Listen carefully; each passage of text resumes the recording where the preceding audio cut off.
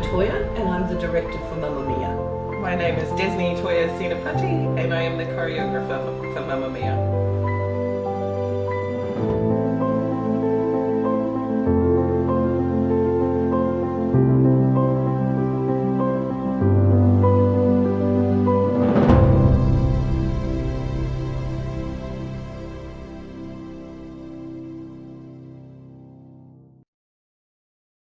Well, it's a big family history because it goes back to my mum, who started me off when I was 13, and I joined the company and introduced my daughter and my children to the company as well.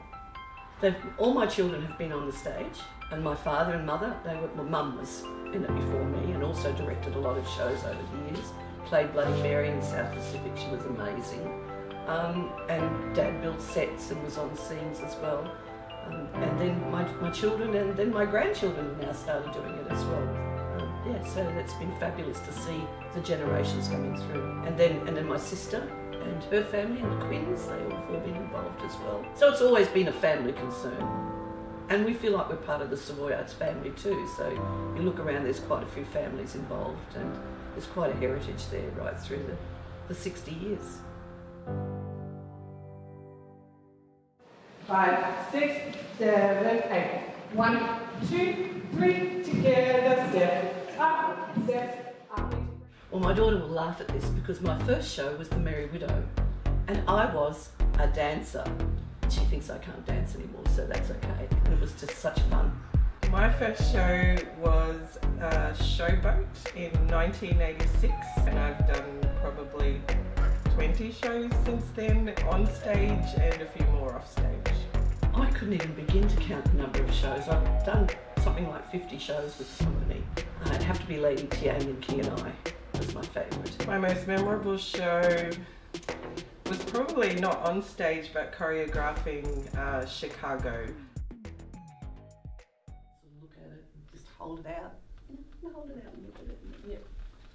And then you were holding it to your chest. I love doing Hot Shoe Shuffle. It was such a good show to work on and so exciting but so challenging.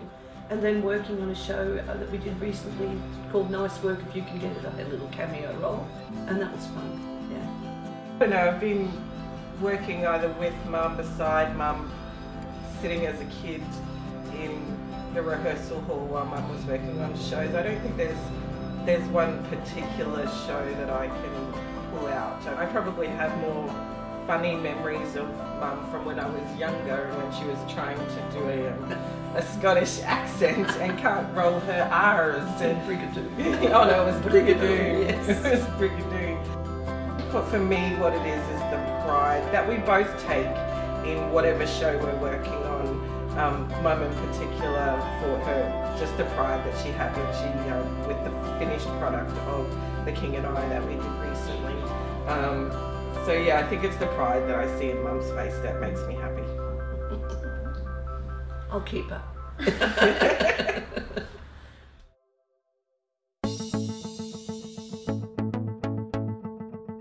But no, it's a long process. People don't realise it starts months before with set design and costume design and a whole range of things that have to happen. And then preparing for the auditions is a major job. If someone said to you, why do you come back year after year? What do you think is the drive that brings you back? Glutton for punishment. I was going to say insanity. No, it is that joy of seeing shows come to life, whether you're on stage or off stage. The joy of working with teams. There's so many groups that we work with. It's not just one little team that works on it. There's lots of people that work on the show, and seeing all those groups come together, listening to the audience applause, it's lovely. That's just the joy of just being part of something very special. And as I said, seeing people grow. Yeah, seeing people grow. I think it's their family. Like there are a lot of families that are involved in Savoyards, and I hope that people that come to work with Savoyards feel like they're part of that family.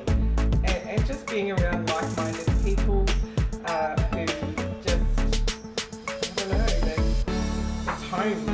It's just home for us, and